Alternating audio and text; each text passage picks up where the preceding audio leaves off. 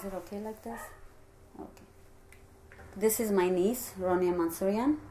She's the deceased one. And like today we got the verdict, but we are not happy. But we can't do anything, you know? So she looks really happy in this one. She is a happy person all the time. She was a happy person all the time, you know? She was a camera person too. She used to take her own pictures all the time. So she loved pictures, you know? She has lots of pictures. She was a 15-year-old girl on her lunch break at school, crossing the street. She was run over by a guy who shouldn't have even been in a car. He hit her. He propelled her onto an oncoming bus. She was killed brutally. And for the past year, we've been going through this whole court process trying to get some justice. And today, we closed the book on the case.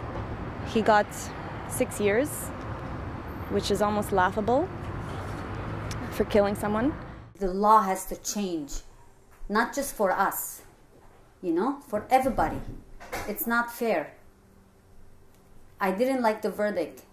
He should get more, you know. 5 years is nothing. So no one is happy, no one. Is it okay like that? It's very difficult because she was very young, you know. She was 16. She didn't even see her 16th birthday. It was a month before, you know.